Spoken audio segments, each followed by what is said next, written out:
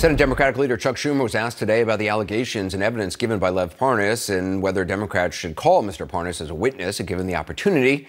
Senator Schumer said that Parnas' allegations have helped strengthen the push for witnesses and that if allowed to call him as a witness, quote, it's something we wouldn't rule out, unquote. As you heard a few moments ago, Parnas says he's hoping to get that call. If you really look at it, I should be their best witness. I should be their number one witness because I'm the one that got all the dirt, supposedly. Why aren't they calling me to testify? Why do they need Biden? Call me.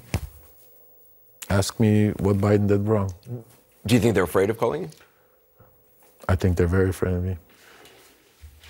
Just talking about Republicans there. Joining me now is Democratic Senator Ed Markey, who's one of the jurors in the impeachment trial. He also sits on the Foreign Relations Committee. I'm wondering what you make of Parnas saying President Trump knew exactly what was going on. He's also, though he has no direct evidence about the vice president, he believes Pence would have known as well as Mulvaney and Bolton and others. I'm wondering what you make of his allegations. Well, he's only saying what Ambassador Sondland said, that everyone was in the loop, everyone knew, everyone was completely and totally aware of the fact that the president was withholding $391 million worth of American taxpayer money in order to extort an investigation of the Biden family. So it's very consistent with everything we've heard up until now, but we're very close now to the source because of the relationship which Mr. Parnas has with Giuliani. And so we know that he was integral to pulling off this caper. And if he's willing to testify, then that's a powerful corroboration of the central charges against the president of the United States. It's important to point out Ukraine's foreign minister says he doesn't trust any word that's, quote, that Parnas is saying. Parnas is facing obviously multiple federal criminal charges. So there's obviously questions about his credibility, which I asked him about also. But to me, one of the remarkable things about essentially what his position was, there's no doubt he was very close to Giuliani. There's no doubt he was in Ukraine doing this stuff. The fact that he would hold up a phone and Giuliani would speak and say, according to Parnas, say to whatever Ukrainian official he was meeting with, this guy represents me and represents the president.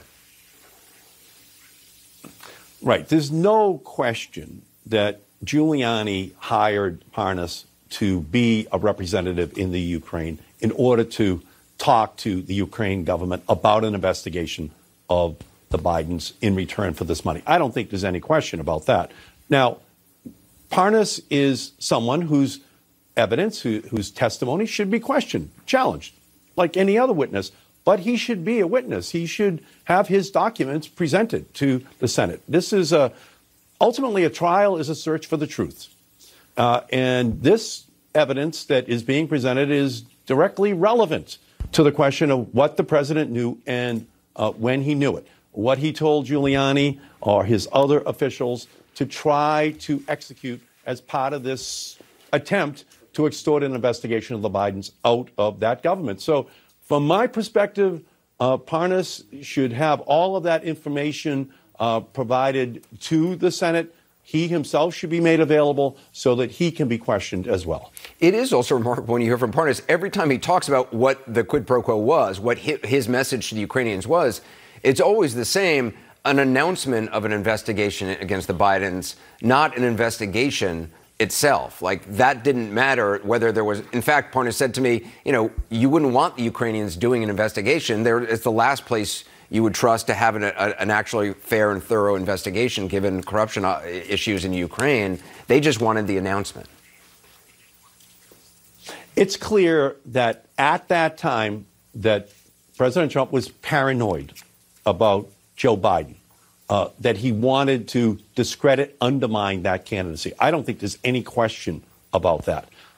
The only issue now is whether or not the Senate is going to hear from Mulvaney, who was firsthand in access to the president, whether or not we're going to hear from John Bolton, who called it a drug deal, whether or not the other witnesses at OMB or in the White House who had firsthand information are going to be allowed to give that information to the United States Senate and to, ultimately, the most important audience, the American people. And Parnas, in his information, only reinforces the testimony that the House of Representatives heard. This would be on top of all of that testimony. Yeah. That's what a trial is.